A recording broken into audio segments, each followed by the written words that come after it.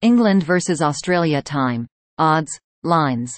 Soccer expert reveals Women's World Cup picks. Semi-final predictions. England look to avenge their only loss in more than 2 years when they meet co-hosts Australia on Wednesday in the 2023 FIFA Women's World Cup semi-finals. England have recorded 29 victories and 7 draws over 37 matches since April 2021. With the only loss in that span being a 2-0 setback against Australia in an international friendly this past April.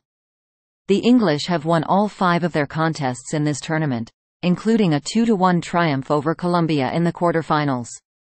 The Australians reached the semis for the first time by edging France on penalties.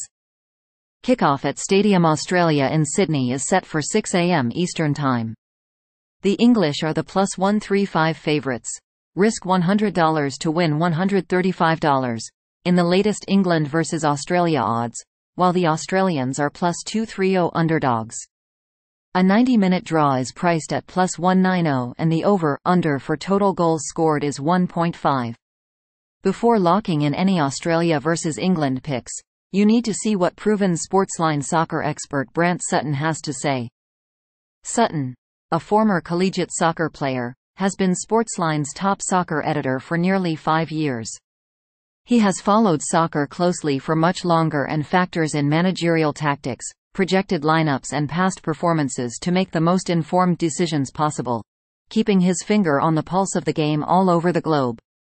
He finished 2022 as SportsLine's top soccer expert with a 165.130.2 mark, returning nearly $2,200 for $100 players. Now, Sutton has broken down England vs Australia from every angle and just revealed his picks and predictions. You can head to SportsLine now to see Sutton's picks. Here are the betting lines and trends for Australia vs England. Why you should back England. The Lionesses have reached the semi-finals for the third time in the last 4 Women's World Cups but are looking to make their first trip to the final after suffering 2-1 losses to Japan in 2015 and the United States 4 years later. The club has outscored its opponents 10-2 and posted 3 clean sheets in this year's competition. England have been without Beth Mead for the entire tournament due to a ruptured ACL and won't have top scorer Lauren James on the pitch Wednesday as she finishes serving a 2-game suspension. That means other forwards such as Lauren Hemp and Alessia Russo will need to step up offensively.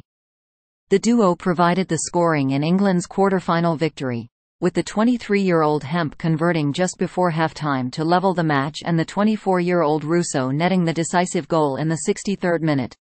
The Lionesses also received goals from both women against China in their group stage finale, a 6-1 victory.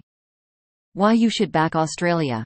The Australians also have played well defensively in the competition, posting clean sheets in 4 of their 5 contests, including each of the last 3. Offensively, the team is led by Hayley Rosso, who has recorded 3 goals. The 28-year-old winger recorded a brace in the Matildas' 4-0 victory against Canada in their group stage finale and converted once in the team's 2-0 triumph over Denmark in the round of 16. The only other player with multiple goals in this competition for Australia is defender Steph Catley, who recorded the lone goal in the tournament opening 1-0 win against the Republic of Ireland. Winger Caitlin Ford has registered a goal and 2 assists, while also converting in the penalty shootout against France in the quarterfinals.